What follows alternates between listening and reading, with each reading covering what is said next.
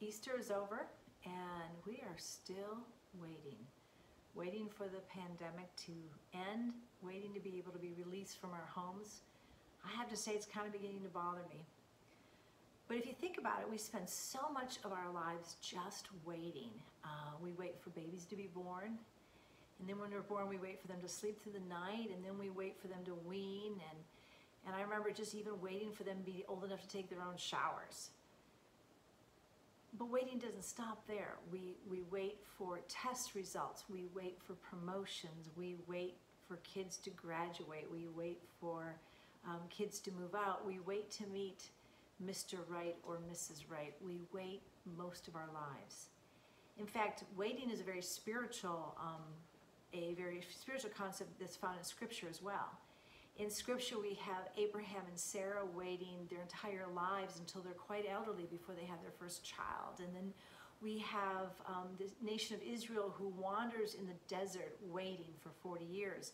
We have Jacob who waits 14 years to finally marry the love of his life, Rachel. We have Paul who's continually waiting to get out of prison. And of course we have Jesus waiting in the desert for 40 days as he is tested. Waiting is sort of a part of who we are even as followers of Jesus Christ.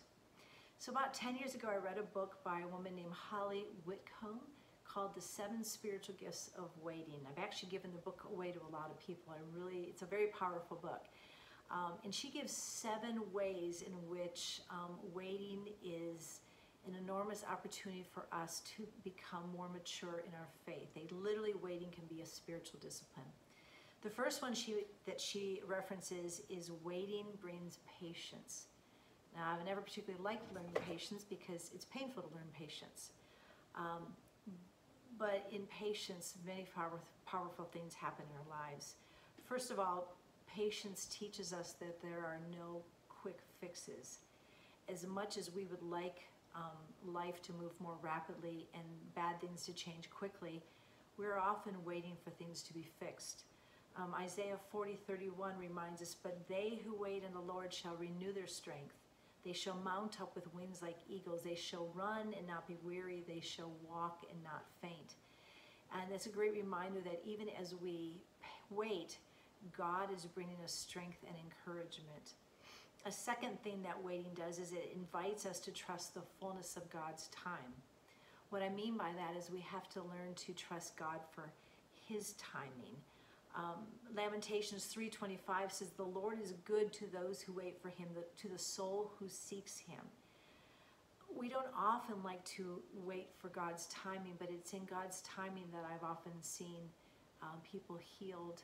I've often seen situations in my own life just naturally get taken care of, that in waiting, God brings about the things that he finds important. And that there's often good in the waiting if I could just trust God in his timing. A third thing is that waiting, or patience should I say, opens us up to active waiting. And what I mean by that in active waiting, we're not just sitting around, but rather we're dealing with the emotions connected to waiting. We are dealing with our pain or our struggles. We are also understanding that in waiting, often small steps are being taken that will help us in the long run to bring around real change. The last one is that patience gives us time to be with others, really present with others.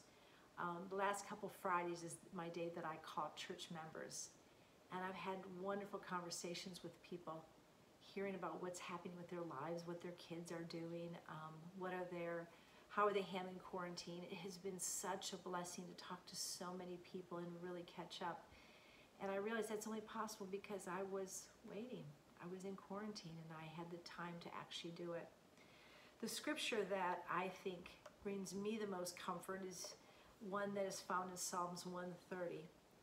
And this scripture says, "I wait for the Lord, my soul waits, and his hope, and in his word I hope. My soul waits for the Lord more than those who watch for the morning, more than those who watch for the morning." I often have issues with sleeping, and I watch for the morning. But what happens in the morning is that the sun shines, and it is always a new day. And I love that in waiting, we always have the hope that morning will come and change will occur and life will one day be different. One day we will not be in quarantine. One day we'll be able to move around as much as we want. But I encourage you in this season of waiting that you seek God and you seek His ways and that you find peace in this time of waiting. Have a good Thursday.